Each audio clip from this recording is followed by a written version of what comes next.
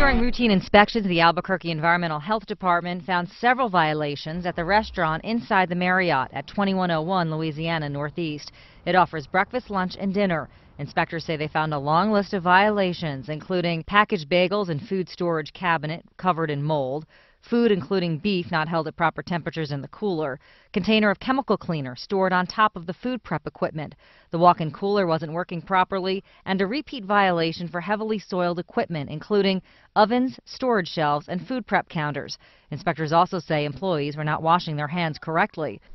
After several calls and emails to Marriott's corporate office about these violations, no one's gotten back to me. The restaurant received a red sticker. Inspectors tell me they'll return soon to see if the violations have been corrected. Restaurants earning green stickers for no violations: Longhorn Steakhouse, 9975 Coors Northwest, and McDonald's at 11,824 Lomas Northeast.